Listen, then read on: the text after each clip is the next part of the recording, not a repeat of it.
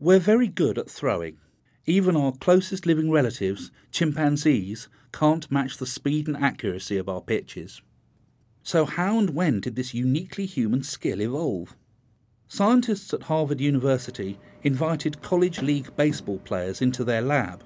Each player made 8 to 10 throws at a target, while their movements were recorded by motion capture cameras like the ones used in Hollywood.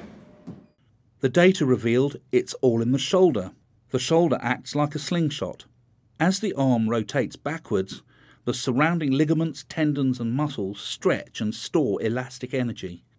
It's this energy that powers the forward throw, catapulting the ball towards its target. The rotation is remarkably fast. In fact, it's the fastest motion the human body produces. A chimp's ability to throw is limited by its high, shrugged shoulders. Our shoulders sit lower and face outwards, giving us a greater range of motion and allowing us to store far more elastic energy in the shoulder. Notice how this pitcher is able to rotate his arm more effectively than the chimp.